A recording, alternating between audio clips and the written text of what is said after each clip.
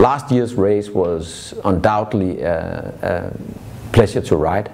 It was very well organized, it was a challenging route, and I've been riding professional UCI races, and it was at the same level as that. It was one of the best organized races that I have raced in Denmark. So in that aspect it was quite fun to race it. It was also a very nice day. It was warm and good weather, and there was around 200 riders to the start, so it was a pretty nice race to compete in.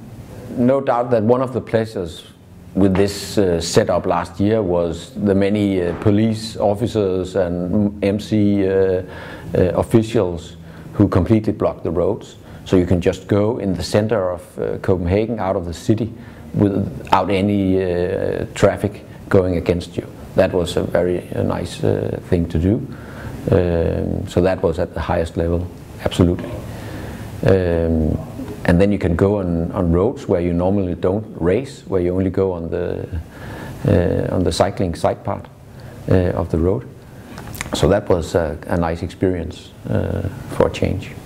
You can say normally amateur races are going on in the outside, in the landscape, whereas here you can race in the city of Copenhagen or in the city last year of Helsingør with completely blocked roads. A lot of spectators. Normally when you race, it's going on in a small village outside where it's easy to control the traffic. Here you go on in the middle of the city, like when there was the World Championships, and here they did the time trial in the center of Copenhagen.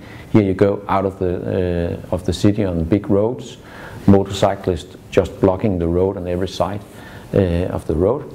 I mean, that's pretty fun.